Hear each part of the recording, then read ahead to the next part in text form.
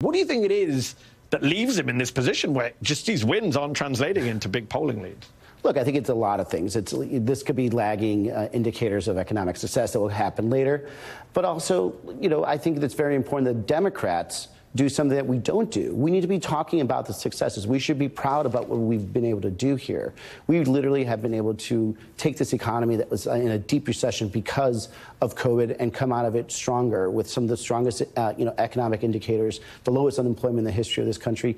These are things that we need to be bragging about, and we should not be afraid. For the first time, Democrats really need to say that we are leading this country in the right direction. And when we lead within that manner, I think we're going to be able to get people to really follow us. We should not be afraid is a good Democratic Party bumper stick, and I hope you use it. Congressman Ruben Gallego, thank you for your time. Appreciate it. Have a good one.